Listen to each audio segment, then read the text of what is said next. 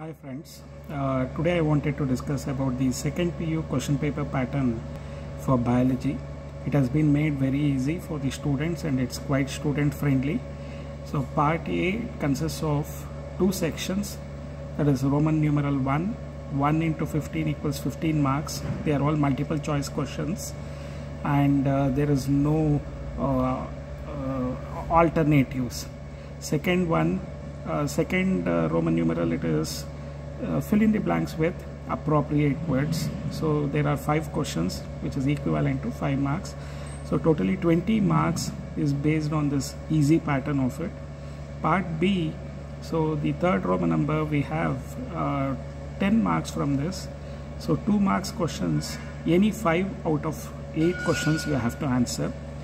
Part C, fourth section, it consists of 3 mark questions. Again, any 5 questions out of 8 you have to answer. So total marks is 15 marks. Part D, they are exclusively of 5 mark questions. So fifth Roman numeral, it is 5 into 3 equals 15 marks.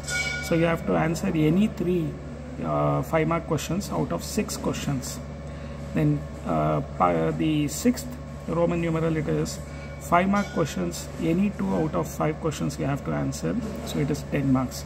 So totally it is 70 marks. One of the best way to score marks here is, if you are thorough with part A and part B, you can easily score 30 marks and additional marks of practical. So the PU board, even though the syllabus is voluminous, they have made the question paper quite easy and student friendly.